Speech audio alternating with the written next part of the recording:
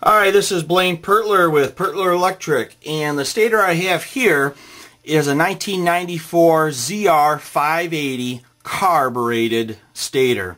A lot of people kind of refer to these old style stator.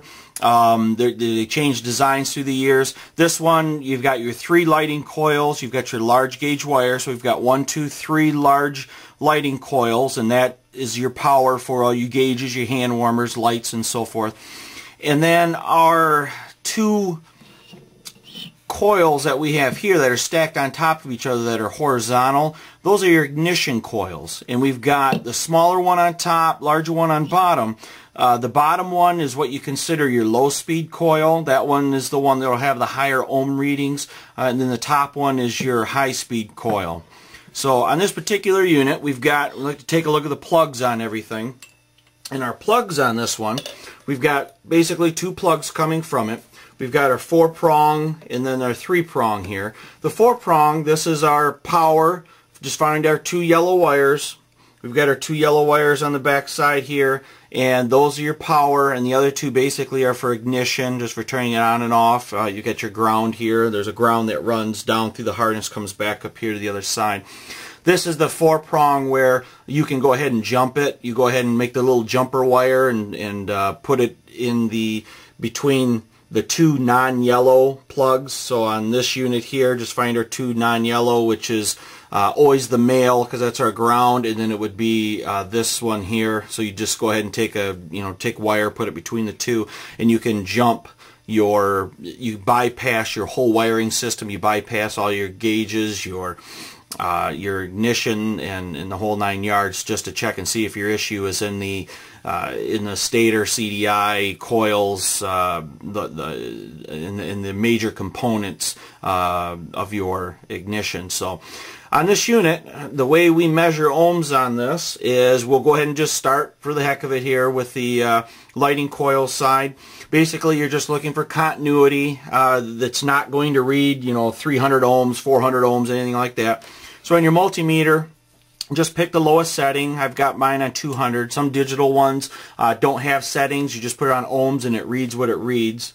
So what we want to do is you just find your 2 yellow wires and go ahead and it doesn't matter positive to negative at all. We're just looking for continuity, and it's going to give you a low number. It's just going to be 0.5. That just lets you know that the wires aren't broke anywhere, or if there's a lot of resistance, if they're it's 50 ohms or something, then there is something wrong in it. There's more resistance for one reason or another. Probably something has shorted or grounded out, and it's barely making a electrical path, electrical connection through there. So that can also indicate an issue that way also. So once we know our lighting coil's okay, we can come to our 3-prong here. And like I say, this extra wire here, that's actually your ground, and there's a separate plug that just plugs into that. Should be laying right next to where these plug into by your CDI box. So I go by wire color sometimes, but sometimes wires are spliced or could be changed a little bit color-wise year to year. So I go more or less on just orientation of the plug.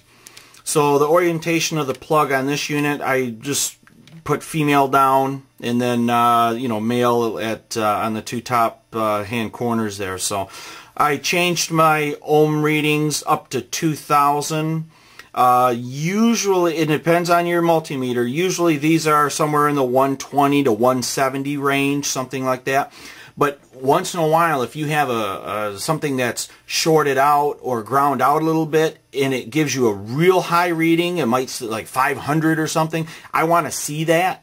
So I go ahead and put mine up to like a 2,000 range on my multimeter. I know this stator is okay, but like I say, if it is over 200 ohms, if you had an issue with a short or a ground or what have you, you would not see it on 200. It would just say, it would basically just say 1 like that. It wouldn't register anything. That would tell you that you did have an issue, but I like to see the ohms, whatever it's going to read. So, all right. So when you are checking this unit, what you want to do is, this is our connector, our 3-prong connector, and we're going to check our ignition coils now. We've got our low speed, which is our large one on the bottom, and then our high speed on top.